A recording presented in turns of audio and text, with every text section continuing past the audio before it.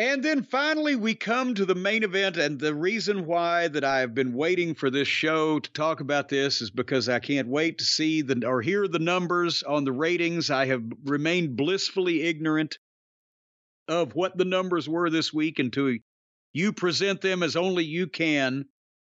But the main event of a national televised wrestling program from this company, because they were in Austin, Texas, was another fake Texas death match where it's not even a Texas death match. It's just no DQ, anything goes, lazy booking.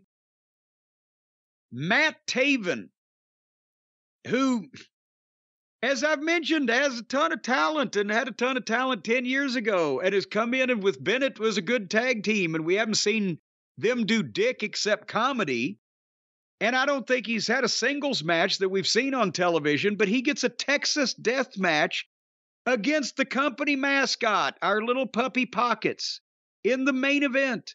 A Texas death match between a guy who's never had a singles match on TV and the fucking boss's teacher's pet who doesn't deserve to be on TV at all.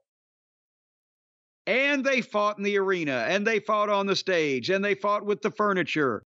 And Pockets got juice. And they went past 10 p.m. So it was like everything that could be wrong with anything that you would put on a show right here concentrated in this one little contest here. Bad talent, nobody with a push, no reason for a match, endless garbage, couldn't hit their fucking time, and devalued real wrestlers bleeding because it means nothing after the people see the fucking parody do it. I obviously didn't see the finish because that happened after 10 o'clock, but I assume that Pockets is keeping his undefeated streak going.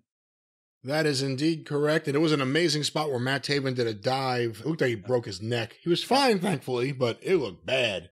Head first into the desk. It was really bad. But that was AEW Dynamite.